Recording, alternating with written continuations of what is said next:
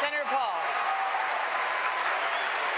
in the wake of the Supreme Court's ruling on same-sex marriage, Carol Fox on Facebook wants to know the following. Quote, what will you do to ensure Christians are not prosecuted for speaking out against gay marriage? And will Christians be forced to conduct business that conflicts with their religious beliefs?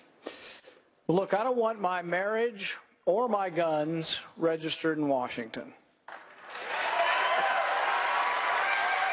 And if people have an opinion that's a religious opinion that is heartily felt, obviously they should be allowed to practice that, and no government should interfere with them.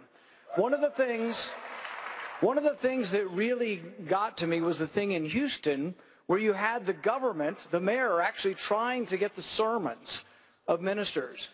When the government tries to invade the church to enforce its own opinion on marriage, that's when it's time to resist. Governor Walker.